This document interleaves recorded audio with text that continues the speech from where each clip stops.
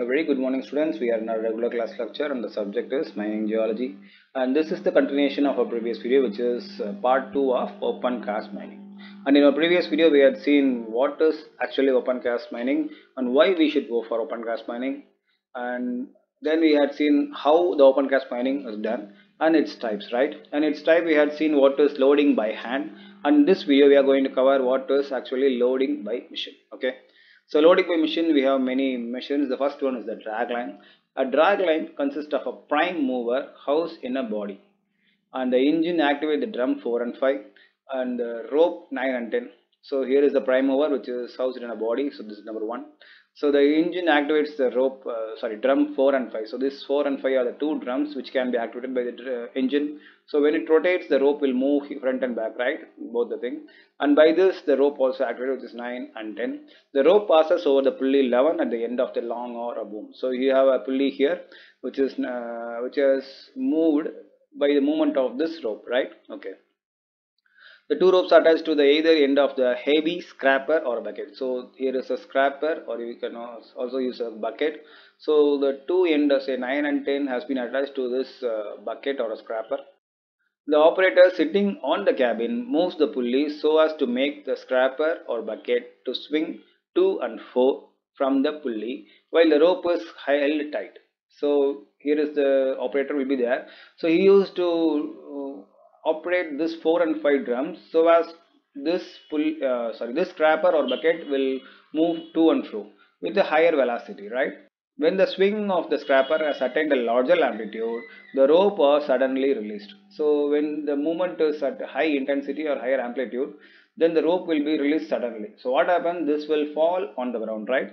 When the swing of the scraper has the rope was suddenly released, the scraper is flung far away and lands on the ground with a great impact digging deep. So when it is released, this will fall on the ground with a higher impact as it suddenly released, right?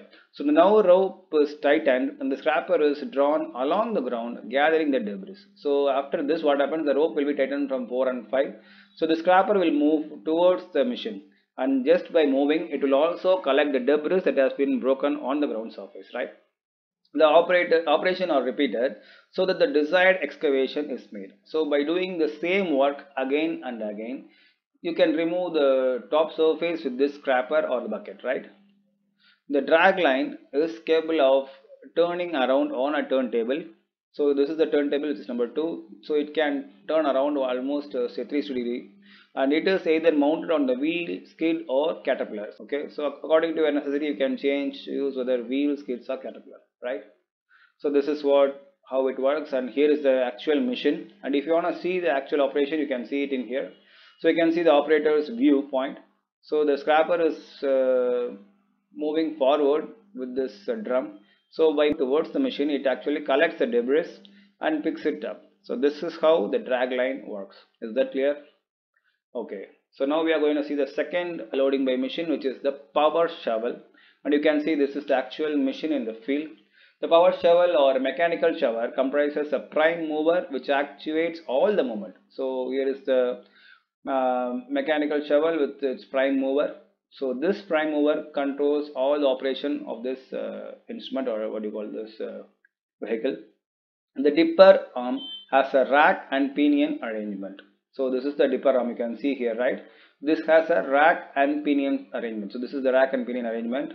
So this is used to give the thrust to the power shovel. Okay, so to push this towards the ground or push this in this debris or something, you have to give a thrust, right? So that kind of thrust is given by this sort of arrangement. The dipper arm can also be moved up or down along the boom so as to increase or decrease the distance or depth of the operation. So according to the position of where you want to work, so this can be moved front and back, up and down. All such type of movement is possible with this instrument, this device. Okay, the machine turns around on the turntable in the operation. The shovel is placed at the convenient place close to the workplace. Okay, so here you have to keep the shovel near the working place so as to dig the place, right? So this is how it is kept. The rope is kept loose. The dipper arm thrust forward into the debris. The boom is lifted, and so as also the dipper. So when the rope is kept loose, what happens? This will be moving easily, right? So when the thrust is given, it will move, it will pushes the sediment into the bucket or into the scraper. Okay, and the rope is tightened by the drum. So the drum, when tightened up, what happens? This dipper will move up. That is, it will be lifting, right? The rope is tightened by the drum, and also the debris is collected by the shovel. The shovel is provided with a strong steel teeth. So in the edge you will be having strong steel teeth, so it can dig deep, greater depths, right?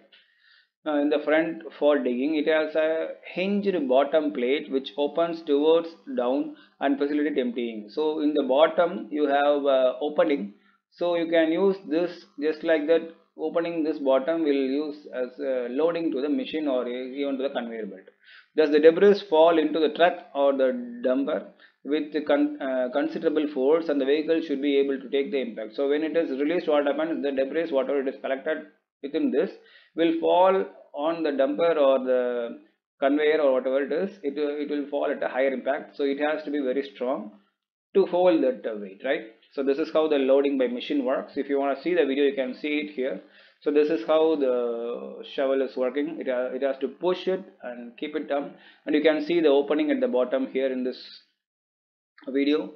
So when it is opened down, the sediment is dropped into the dumper and it shakes actually, because it is happening at a higher intensity. And you can actually imagine the size of this power shovel. So you can see it is very larger, right? So you can see the size comparison between this and this. So you can feel the size of the power shovel. So this is how it works. So let us see the comparison between the power shovel and the dragline. The dragline has a longer reach than the power shovel. So when working in terms of reach, the dragline can reach a longer distance, whereas I mentioned in the video itself, in the power shovel you have to be near the working space, right? So this is the first advantage towards the dragline.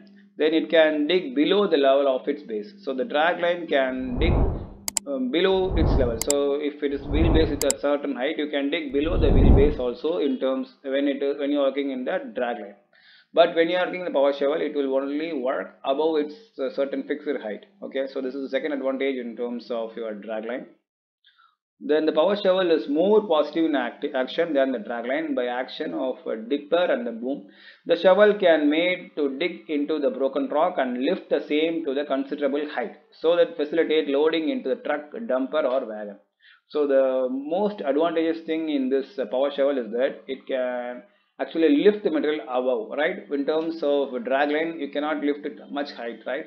So when it is a power shovel, you can lift it to a certain height, so that it can be used to say drop it in the dumper or a truck or even wagon. So this can be a great advantage in terms of power shovel. And it can also operate on fairly hard material, example boulder and sandstone. So when you are working in the dragline, you can only work on the broken rock debris, but when you are working with the power shovel, you can also use fairly harder material. You can break it with the help of this power shovel.